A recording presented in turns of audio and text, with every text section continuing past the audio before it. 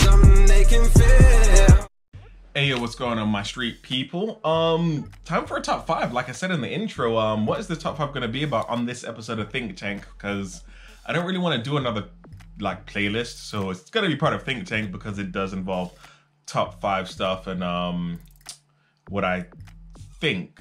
So before I jump into it, like, comment, subscribe, hit the notification bell, share it with your friends, family, and enemies, and all that good jazz. Now that we got that out the way, who's gonna be in my top 5? And what is this top 5 about? It's the villains that need to be introduced into the MCU.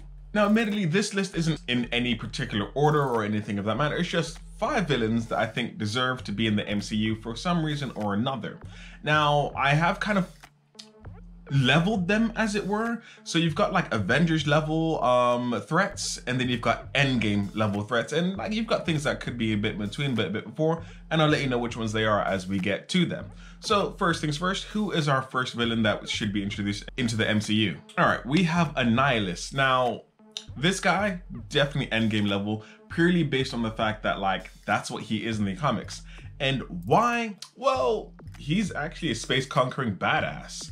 Like, he's got mad powers. Now, when it comes down to his powers, I mean, he's got superhuman strength, agility, speed. He's durable, which is just an awkward thing to just have as a super thing, I guess. And like his reflexes as well, and like his stamina, which, you know, is useful for some things. I mean, to be fair, the exoskeleton that he has is the thing that kind of really grants him that durability and also grants him flight. So, you know, he's kind of got like, you know, your basic set of super powers. Yeah. And when he's got the cosmic control rod, he's actually got things like molecular manipulation, energy blast, and slowed aging process. So those are also pretty useful things. So not only is he like hella powerful, I mean, what's nice about him, which is probably the thing that isn't nice about him, is the fact that he visually looks different. He looks like a giant bug.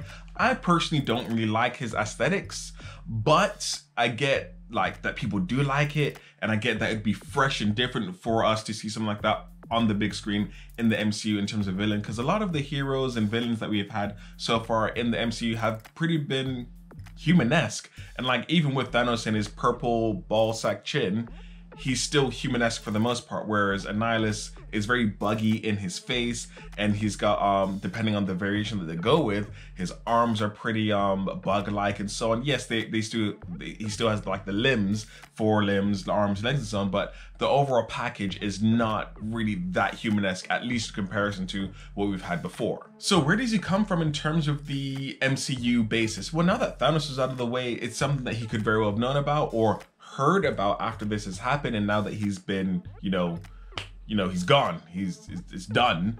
He says, you know what, let me try and just take over the world, not just try and make it a better place. He doesn't care about that. Let's just take over and conquer everything that my eyes set on and just rule this with an iron fist. That would be a different take. You'd have to still kind of humanize him as to why he wants to do that, which is what made Thanos such a great villain, was that he was humanized and you could empathize and you could sympathize with where he was coming from. You may not agree with his method, but you understood where he was coming from.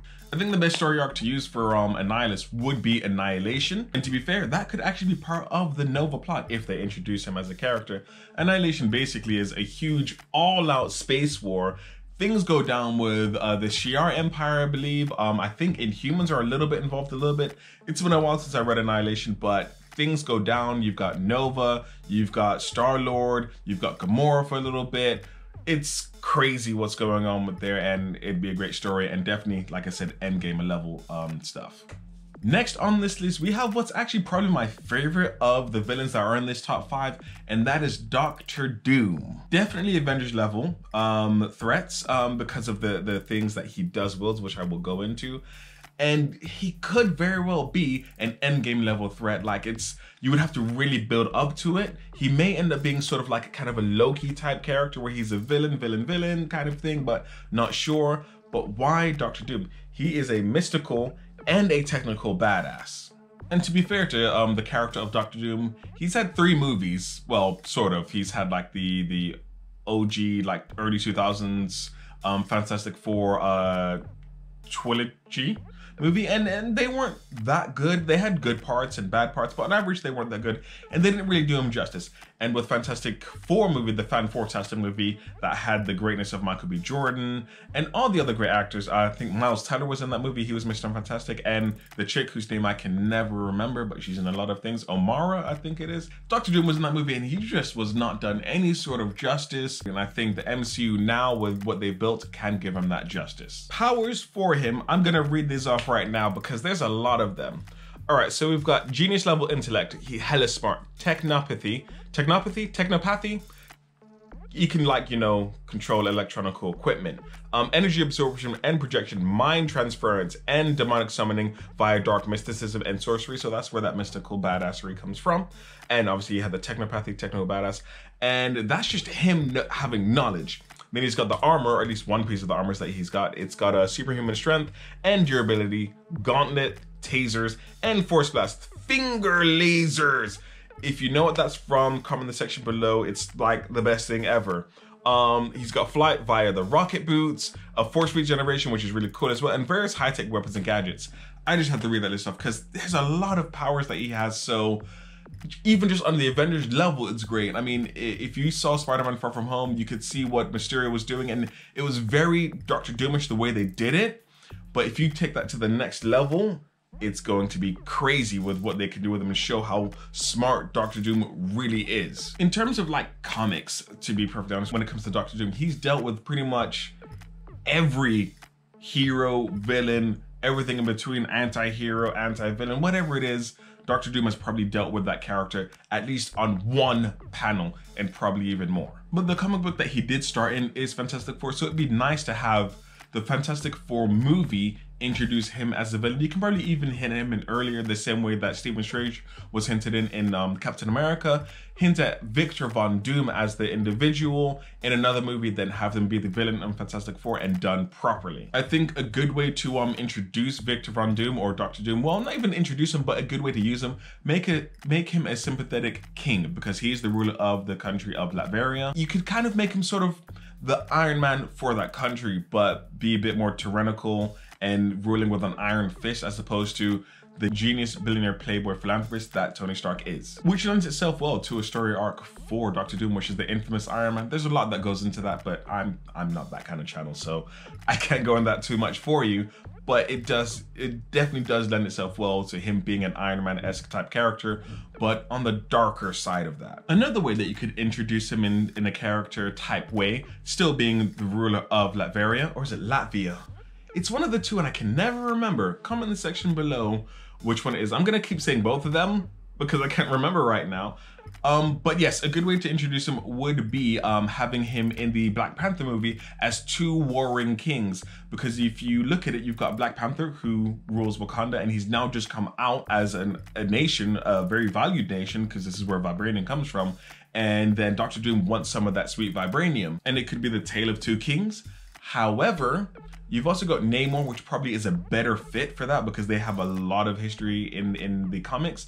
And I'll probably end up doing a video on why Namor should be in the MCU as well, so watch out for that. However, it will not be before my Beta Ray Bill video. Do not worry about that, my street people. I got you on Beta Ray Bill. It's coming. In terms of the nation of Latveria or Latvia, I think what is great for it would be that it's a neighboring country for Sokovia, where in Age of Ultron pretty much tried to drop the country on the world to cause the extinction level event. Sokovia, being next door to Latvia, is affected by this, and then that prompts Dr. Doom to go into some sort of, not hiding, but like thought process of what he's going to do, in the same way that Mysterio for Spider-Man had to wait for a couple things. Dr. Doom has said, you know what, I'm gonna do this, and then he comes out as Dr. Doom, the villain, as opposed to Victor Von Doom, the ruler and king of Latveria, Latvia. I think a really good story arc that would be done so well for Dr. Doom is Triumph and Torment. In that story, Dr. Doom actually teams up with Doctor Strange, trying to save his mother.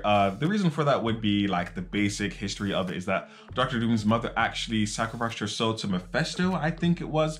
But basically her soul is sacrificed in order to protect Dr. Doom. A lot more goes into that, trust me, a lot more. I know it sounds confusing, but comic books are comic books. So I think that would be really interesting. So you've got Dr. Doom, this kind of Iron Man-esque character, and you've got Stephen Strange in total mysticism. just teaming up together to actually save his mother, for whatever reason they choose to adapt it to the MCU, would be amazing. On to our third one, and speaking of Final Fantasy and their villains, let's keep with the theme of that, and we've got the Super Skrull Kurt. Now Kurt as himself, the Super Skrull that he is, total badass, total shape-shifting badass at that. He is himself an Avengers level threat. That's where he would come into this story. However, he would be part of a larger story arc. Definitely that would be endgame level, and we'll get into that in a moment. Okay, in terms of powers, I'm gonna read this off again because there is a reel of them. So the first obvious one, like I said, shape-shifting, he's a shapeshifter. And within that, superb impersonator, so he can become anyone. Excellent tactician and hand-to-hand combat. Competent pilot, superhuman strength, stamina, and durability. This is popping up a lot. Elasticity, pyrokinesis, flight, force field generation, shapeshifting, and hypnosis. Now, I'm pretty sure, I haven't read a lot on Super Skrull and Kurt and so on, but a lot of that does stem from the fact that he's a Fantastic Four villain, and the original people's powers that he did copy or had copied to him were the Fantastic Four. So pyrokinesis, stretchy, flight, invisibility, all those kind of things, and the durability as well, stem from the Fantastic Four. Comment section below again if I am incorrect in that information. So like I said, he is a shape-shifting badass and he's a Fantastic Four villain. The Super Skrulls are not new to the MCU, and Captain Marvel, we did see them. They were kind of the sympathetic, mistaken villains of that movie. So we've seen a lot of the good Skrulls and what they can do, and coincidentally enough, they use Talos, who in the comics actually can't shapeshift, but he apparently is one of the best ones in the MCU, but whatevs. So we've seen them, but what about the actual, like, you know, bad Skrulls, the people that don't care for this situation and just trying to find a family, and they're upset about what's happened with the Kree and thinking that the Skrulls are friendly to these people. They just want to take over and they just want their own world. Instead of looking at other places that are uninhabited, they try and come over to Earth. How do they do that? And that is where the Super Skrull Kurt comes in, and then we have Secret Invasion. With this, you could reintroduce the Skrulls in terms of being negative and not so great people, Skrulls rather, and they want to take over. So you introduce them probably in Captain Marvel. However, you don't really want that feel of repetition with just showing the Skrulls again, but this time they're bad. It would probably be better starting them in the Fantastic Four movie or being introduced before that as something negative rather than just all the goodness that they've seen so far, which I think is throwing us through a loop to show that eventually they will be bad.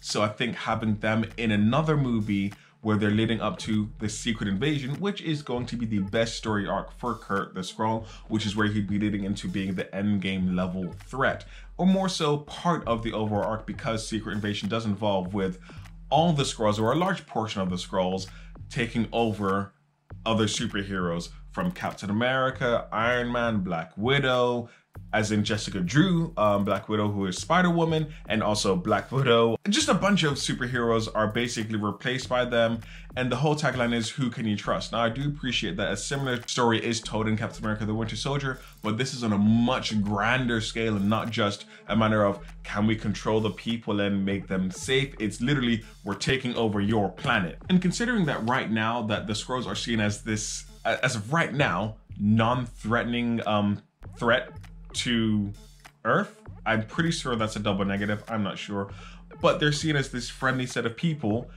I'm pretty sure that that jerk reaction to, yo, the Skrulls aren't as good as they seem to be, would be immense in the MCU if done right. So anyway, on to our next one. We have Kang the Conqueror, number 4 on our list. Why Kang the Conqueror? Because he's a space hopping badass. There is a theme going on here with badassery. That's what I'm getting with this. Kang the Conqueror. Now, I think that, let's see. Well, I think he could be endgame level, but he could also, he rides that thin line of endgame level and Avengers level threat in terms of the MCU because of how his powers work. Some of the other villains could be maybe a bit lower Avengers level, where they're just kind of coming out, like when you've got Loki. A lot of these villains before could start off as that kind of as the Loki thing and then become Avengers threat. But this guy, no, he can't be below Avengers level at all. Okay, listing of powers. Again, reading this off the bat, let's look at this. Expert historical scholar, being from the future, it makes it really easy, and when you can space hop, definitely works. Time travel, like I said before. Genius level intellect, which a lot of supervillains do tend to have. Skilled tactician and hand-to-hand combatant. resistance to radiation, useful, access to advanced technology, because he's from the future, highly advanced battle armor that grants enhanced strength, energy, hologram, and force field projection, 30-day supply of air and food. That's thinking ahead. That is really smart. Ability to control other forms of technology, so similar to technopathy, but also probably not as good, I guess. I'm not sure. Will sapping ray gun as Rama Tut. So he's been a number of different people, and will sapping ray gun, that's really mean. You don't want to sap people's will. What are you, a Green Lantern? Or, well, I guess more Sinestro Corps rather than green, because... Anyway, let's talk about his actual comic book origin. He's actually from the future. He's from Other Earth in the 31st century, I believe it is. And as stated already, he is a time hopper. He can travel through time. How he does manage to travel through time is through a time machine that Dr. Doom did create. Prior to him discovering this time machine, he is obsessed with time, and that is why he ends up discovering it. So in the MCU, you've kind of got two ways of dealing with this. So the first one, which is, I think, taking you into that further kind of actions and consequences issue that they did have in Endgame, and it wasn't fixed properly.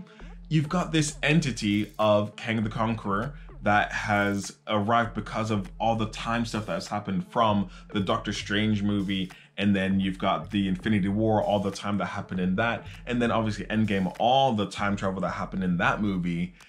He's affected because he's upset with the flow of time and how it's happening, and then this entity is created, and then you've got Kang the Conqueror that has come about through this time. Adjust the story to say that he's from the future if you want to, or however that works out, but he is created because of the Avengers, and that's what's so cool. So you have, like, a lot of the time you can say that heroes create their villains, and a lot of people do say that about Batman, and definitely true for Tony Stark.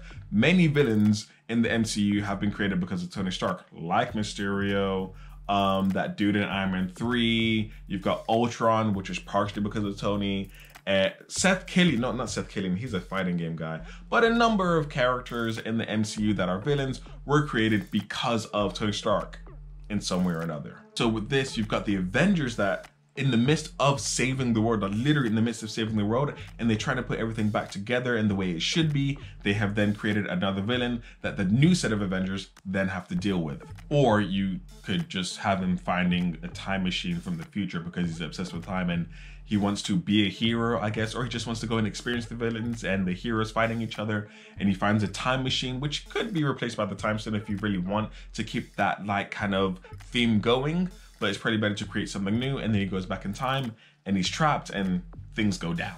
Or he finds Dr. Doom's time machine if they decide to do that. That also works. Historically, I think would probably be the Kang dynasty, where his son and himself, his son is named Marcus, they want to take over Earth in its current form to actually stop it from one of the possible darker futures that it has. So he could be that sympathetic hero, but I don't think this guy should be a sympathetic hero. I think we need someone that's a downright villain for this, or someone that's out for correcting something, but in a very horrible way. And finally for this, probably, depending on how you want to define it, the strongest villain on this, and whilst not my personal favorite, I can see he is definitely a fan favorite, absolutely, and people have been clamoring for this since the original Fantastic Four movie back in the early 2000s. We've got Galactus, the purple man, who isn't, like, not the purple man, but you see what I'm getting at. He's giant purple and he's got the helmet, pretty dope stuff. Why Galactus? Because he's a badass planet eater. I mean, he's huge and he eats planets.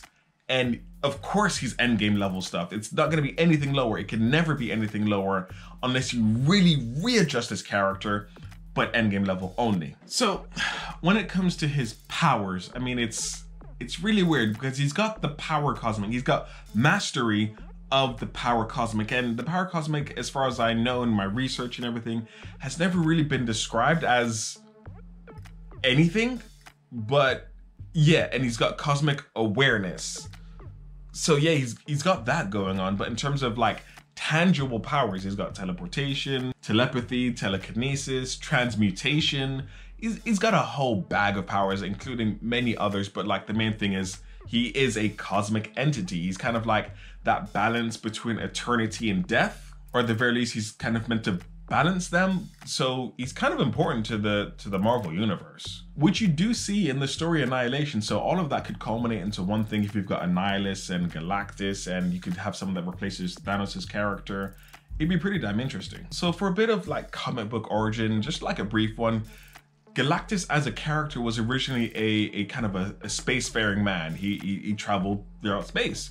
He was a man by the name of Galen, and he ended up flying too close to a star, and that's how he ended up getting his powers. What's interesting about that is that he actually existed in the universe before the current one. He was there during the Big Bang, and now he's in this current universe as Galactus. So as for his introduction into the MCU, how do we do that? I think definitely hinting at him in other movies, showing him in non-Earth based movies is probably the best bet that you have, because there's been nothing, from what I can tell, introduced in the MCU. You've had the Rod of Eternity, I think it was, or the Staff of Eternity, I think, in Doctor Strange, and then you've got Star-Lord talking about being able to see eternity, which could be any meaning of anything, whatever, but you do have hints at these concepts of characters that are just grander than just superhero, supervillain fights. So have them hinted in as actual Galactus, the devourer of planets, on other planets would be amazing.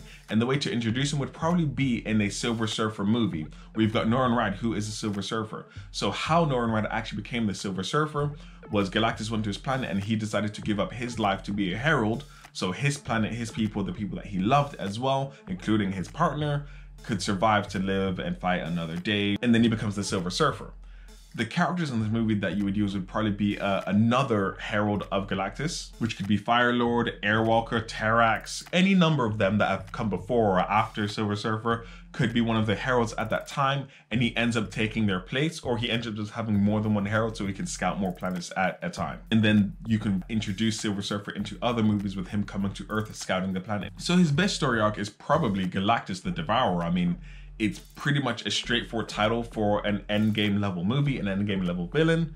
Basically in the story, all the superheroes come together because they're basically tired of waiting for Galactus to come to their planet and eat them. So all the heroes, Avengers, X-Men, Fantastic Four, the Shi'ar Empire, the Kree, the Skrulls, everyone that's basically tired of Galactus just coming to devour their planet comes out, and it's a huge throwdown of nothing but carnage and fights and more, similar to how the Endgame movie was at the end, but you have so many more superheroes in this one comic book movie, and it'd be amazing. Oh, also speaking of heralds, Nova was actually a herald of Galactus at one point, so that'd be pretty cool to see that. You could adjust that as well, that'd be pretty cool.